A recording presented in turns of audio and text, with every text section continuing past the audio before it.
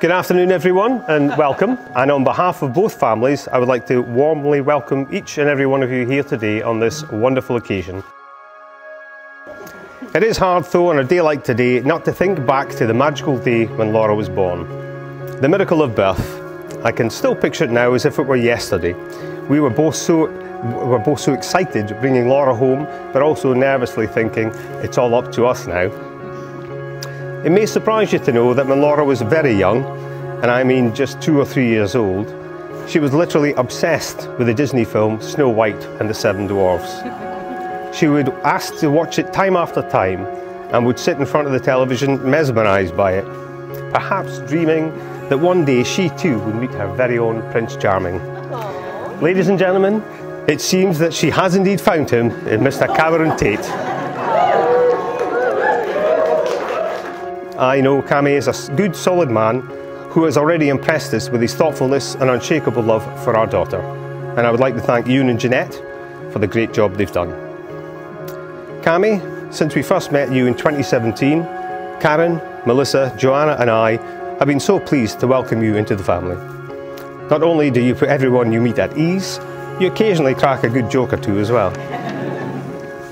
I'm sure you'll follow in my footsteps and keep Laura entertained with dad jokes for years to come. Above all that though, we know you are genuinely such a kind and caring individual, and I couldn't ask for a better son-in-law and husband for Laura. To my older sister and her very charming groom, I have a few short words for you before we do resume.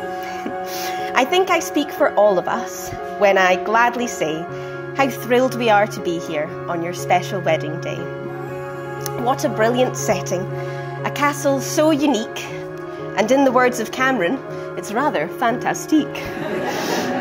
I cannot quite believe it. Today's the day, oh my. Laura, I'm so happy you've met such a brilliant guy. Cammy, you're a character, a joy to be around. Chatty, kind and friendly, and really rather sound. You're just the greatest couple there could ever truly be. We're all so pleased to welcome you into the family. Laura, you're amazing. My sister and my friend. Someone I can go to who'll be there to the end. Sorry. Smart, thoughtful, warm, and a heart that's very true. It isn't any wonder Cameron wants to marry you. As soon as you both met each other, Cammy seemed to know that Laura was the one with her warm and special glow. After that first date, to the second you did hurry, and Laura trapped your taste buds with her very famous curry. Since 2017, we've watched your love and happiness grow, supporting one another through every high and low. Your love is something special, it's clear for all to see, so we were overjoyed when Cammy got down on one knee.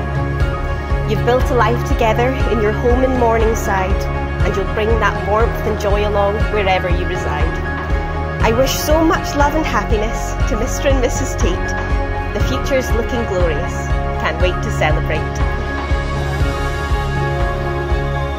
Laura knows that I love movies, and as we all know, the first kiss in romantic comedies are always the huge moment. So here is the story of Laura and I's first kiss. Now, ladies and gentlemen, you heard at the ceremony Ali briefly mentioned second date curry night. Laura would tell me several years later this was the night she had wished we had shared our first kiss. Picture the scene. We are standing by the door, saying our goodbyes after a lovely evening. I reach for my jacket. I notice Laura staring deeply into my eyes. The music begins to play in my head, just like the movies. Na na na na na. This was the moment. So completely off script, I panic.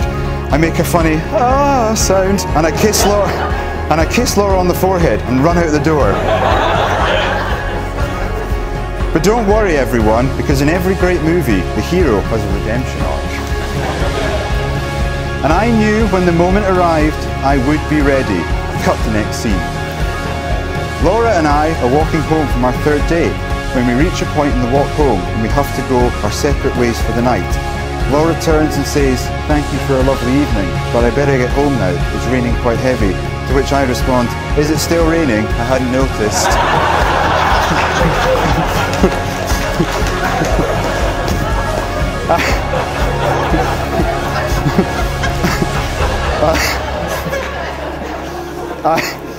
I knew this was the moment, and this time I was ready.